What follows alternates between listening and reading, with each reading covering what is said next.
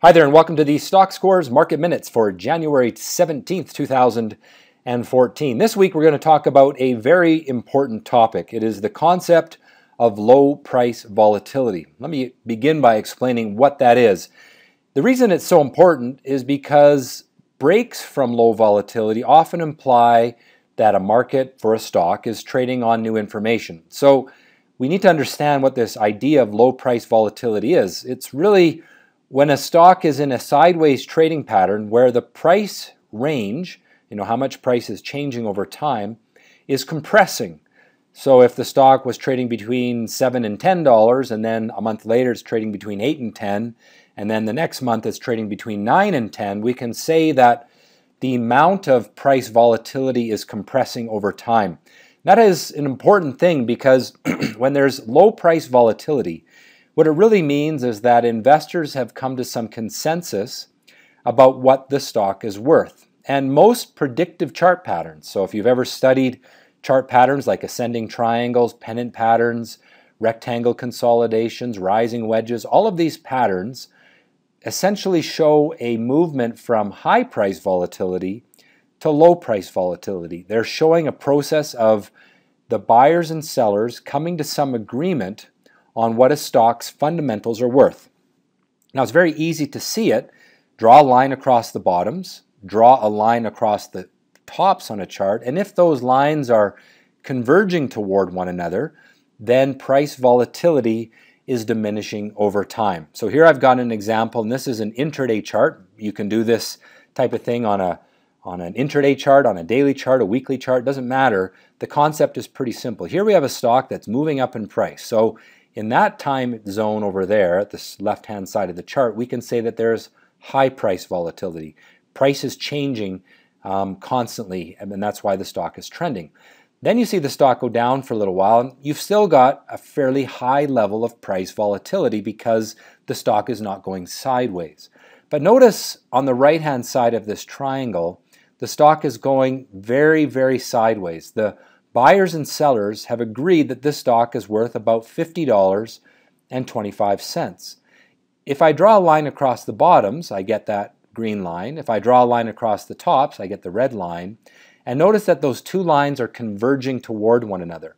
That tells me that price volatility is diminishing over time, that consensus is being found between buyers and sellers on what the stock is worth. Now, the reason that's important is if you follow the Stockscores approach, you'll know that I always look for abnormal activity, like that bar right there. That candle stands out relative to this low price volatility. For this time period, everybody agreed that that stock was worth between 50.20 and 50.40. And it's a very narrow range. And then some buyers start coming into the stock aggressively right there. And that tells us that they have a reason to start to want to own the stock. And there again, you see another bit of aggressive buying. And there again, some more aggressive buying. And that is what starts trends, because the people that are buying out of low price volatility are accumulating the stock aggressively, and it's likely that they're doing so because they believe in the fundamentals of the company. And as the stock moves higher, that's where we get our reward. So what I'm looking for as a trader is breaks from low price volatility that happen right there. And notice in this case what happens to the stock thereafter.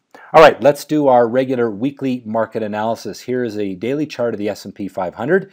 You can see we're in that upward sloping channel and really no sign of weakness. Now, for the month of January, we've more or less been going sideways. If I was to typify the last few weeks of trading, it's been sideways trading, and we had a blip downward to start this week. The market came right back, bounced off of the upward channel line in that price pattern. And so we remain in that upward sloping channel. We're in the middle of the channel. My expectation is that we're probably going to meander sideways here for a little while. The buyers seem to be a little bit hesitant to act right now. But unless that green line is broken, I'm not going to be too worried about it. And if the green line is broken, that's only a very minor upward trend line. The longer term upward trend line, which kind of resides down around 172 or so right now, is not considerable downside. So I remain bullish, a little bit hesitant on the buyer side this week, and I think that that may continue into next week. But long-range picture is a bullish one.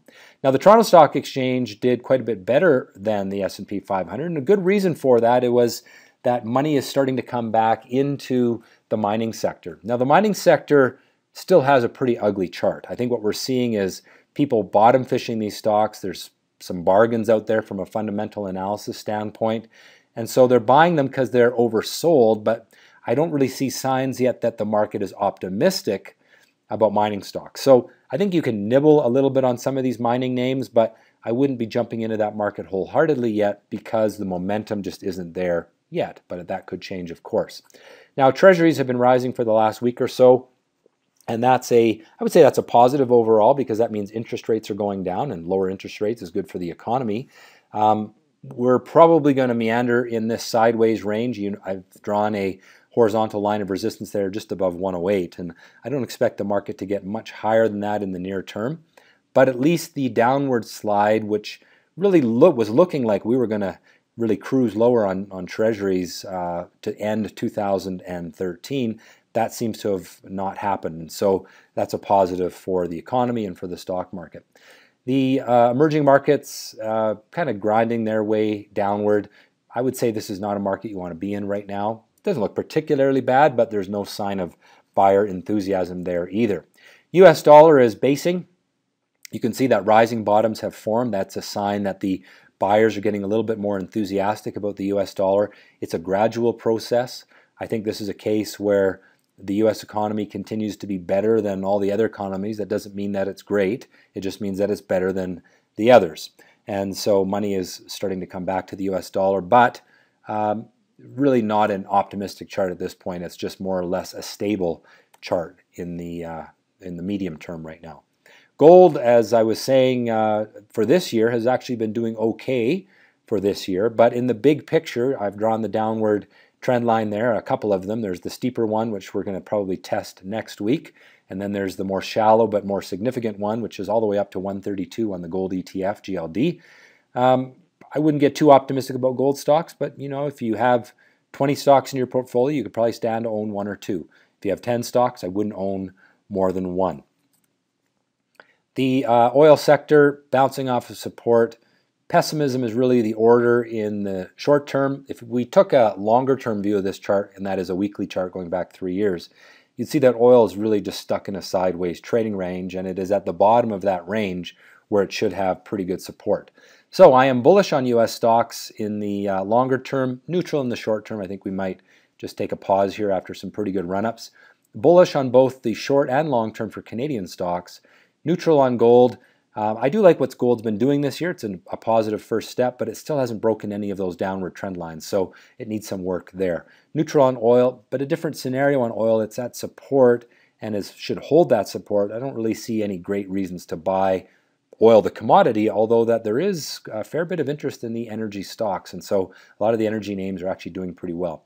So US stocks continue to trend sideways under resistance, but the long-term trend remains up. Canadian stocks are outperforming as they work to catch up to their US counterparts. Gold stocks have been heating up lately, but will soon encounter long-term resistance at the downward trend line, so take with it a little bit of caution on those. Oil has good support, but is not showing much optimism longer term. Well, that has been the Stockscores Market Minutes for January 17th, 2014. Have a great week in the market and trade well.